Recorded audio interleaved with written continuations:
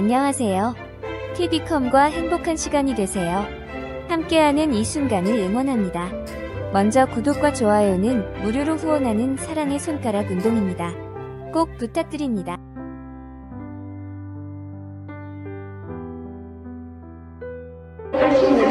지나고 보니 저희 모든 때를 아름답게 하셔서 때마다의 고난에 약재료로 가정을 살리고 교회를 살리게 하시더니 이제는 나라를 살리는 이 자리까지 서게 되었습니다. 십자가를 길로 놓으면 구원으로 인도되니 십자가는 지혜고 지혜는 타이밍입니다. 결국 겸손한 사람은 없고 겸손한 환경만 있는 것을 알게 되었습니다. 그래서 제초부터 차가증지법과 동성애를 막아달라고 20년을 눈물로 기도해 왔어요. 그런데 내 말씀상으로 가정을 존중하고 지키는 것이 동성애를 막는 가장 확실한 비결인 것을 20년 목회를 하면서 열매로 알게 되었습니다. 한국교회가 교회 같은 가정 같은 교회가 돼야 돌이켜 살아나게 될 줄 믿습니다. 기도하시겠습니다. 주님, 오늘 주님은 우리를 부르십니다. 살아나라고 하십니다. 악한 길에서 떠나 돌이켜서 살라고 하십니다. 그런데 아직도 돌이켜야 하라는 일을 않습니다. 비식과 비주식에서 오는 두려움이 아직도 또하게 되고 있습니다. 생명을 가볍게 여기고 창조 생성을 소시하며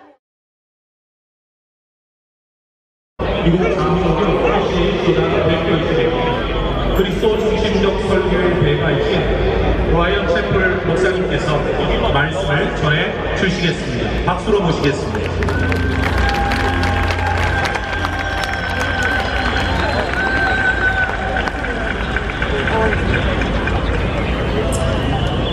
Brothers and sisters of the Korean Church, 사랑하는 한국교회 성도 여러분, I bring you greetings from Christians in America who are praying for you.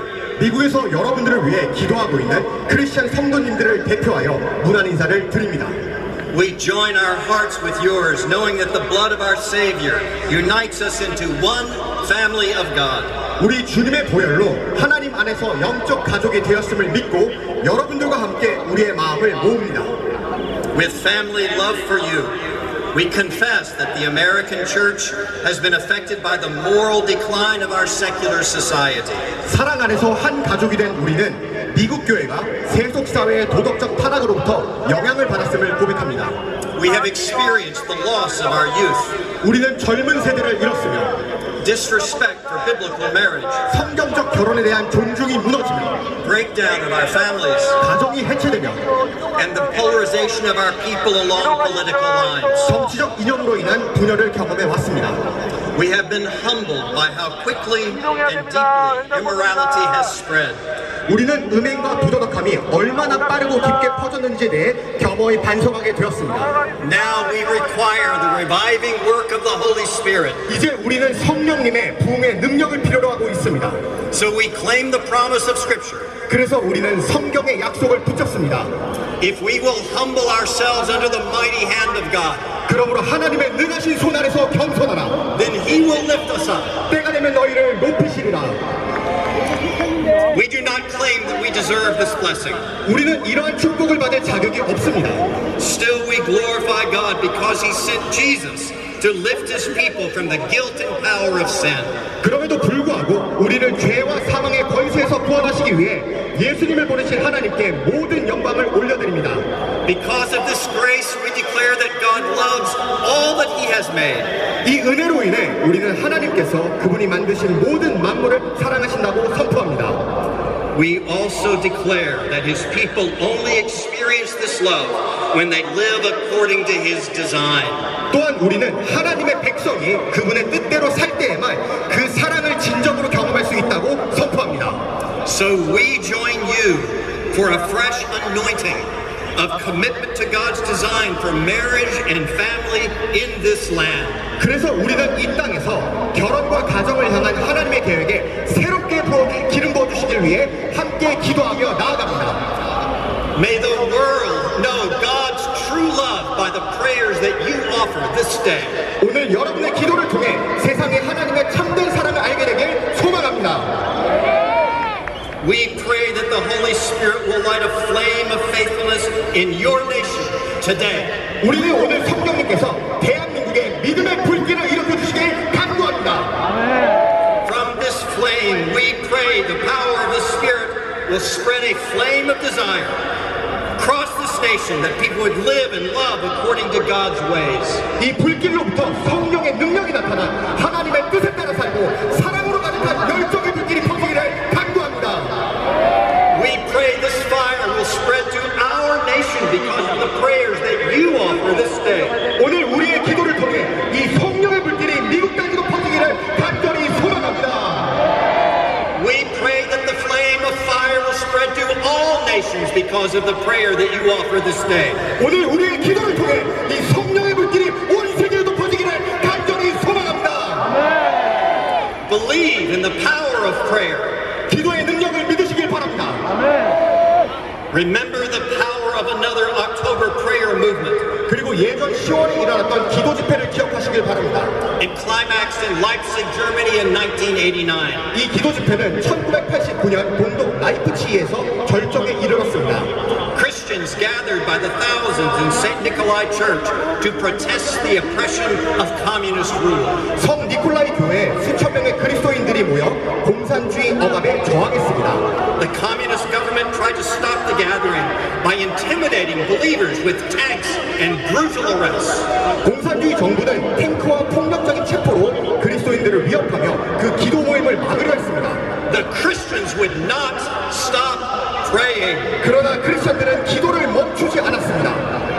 Their prayers spread across the land so that the communist government lost all support. 그들의 기도는 온 땅에 퍼졌고 공산주의 정부는 더 이상 지지와 세력을 얻지 못했습니다. Then the communist government and Berlin Wall fell exactly 1 month after the October prayer gathering. 그리고 10월에 기도 모임이 있은 지 정확히 한 달 후 베를린 장벽은 완전히 무너져 내렸습니다. A communist official explained the defeat of his atheistic government this way. 한 공산주의 관리자는 무신론적 정부의 패배를 이렇게 설명했습니다. We were prepared to fight against guns and bombs. 우리는 총과 폭탄에 맞설 준비는 되어 있었지만 But we were not prepared to resist hymns and prayers. 찬양과 기도에 맞설 준비는 되어 있지 않았었다.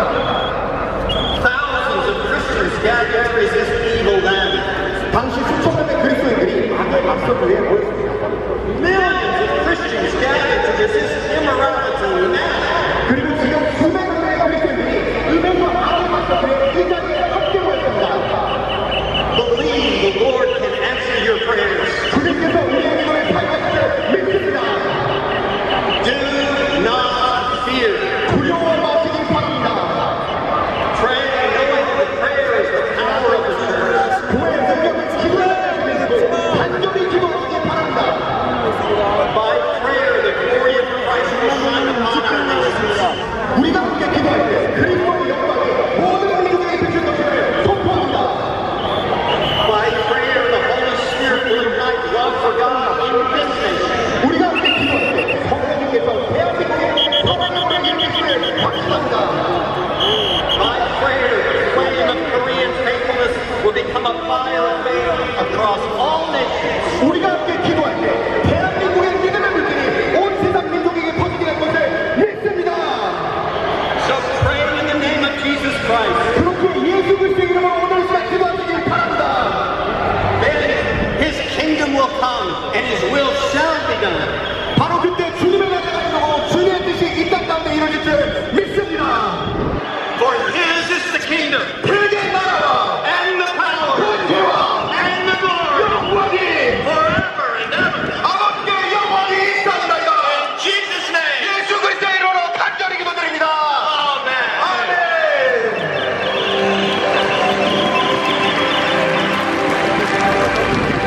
아멘. 열정적인 말씀을 전해주신 세 분의 귀한 목사님께 감사를 드립니다.